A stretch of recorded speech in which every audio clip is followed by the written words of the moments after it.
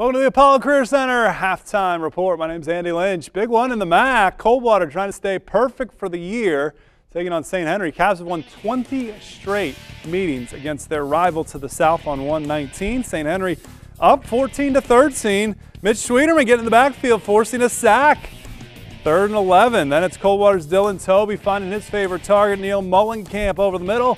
First down yardage. Skins defense standing strong. Brad Gear gets stuffed at the line. 3rd and 4 now as Toby looking for Mullenkamp, and he walks into the end zone. That makes it 19-14 Cavaliers. Coldwater defense keeping St. Henry at 14. 3rd and 6. Dalen Lange brought down by that Cavalier defense and Coach Bruns. St. Henry putting Coldwater in 4th and 1, but Toby keeps it. Sneaks it for a first down. How about the Cavaliers? Another 4th down, this time 4th and 7. St. Henry defense stands tall. What a battle. Goes to Coldwater. They get a safety near the end of the game, and the Cavaliers stay perfect.